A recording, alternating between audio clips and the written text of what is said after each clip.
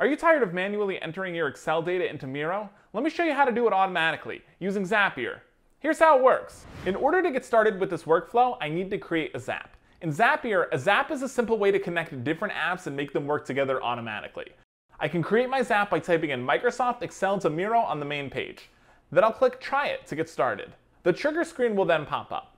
Our trigger is an event that starts any Zap.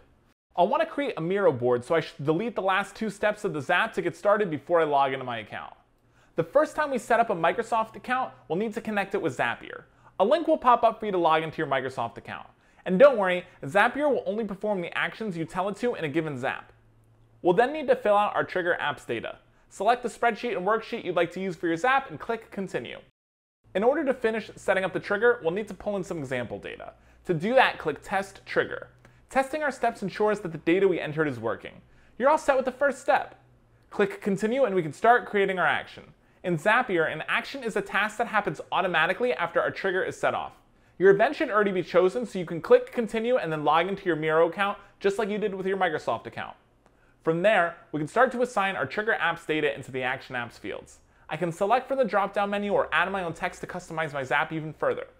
Once that's complete, I'll test the step. Let's check our Miro account to make sure this worked. Yep, there it is. This is ready to turn on. Now, whenever a Microsoft Excel row is filled out, a Miro board will automatically be created. I hope this was a helpful demo. And if Excel and Miro aren't your thing, Zapier helps anyone connect apps and automate work. No coding required. You can sign up and start for free.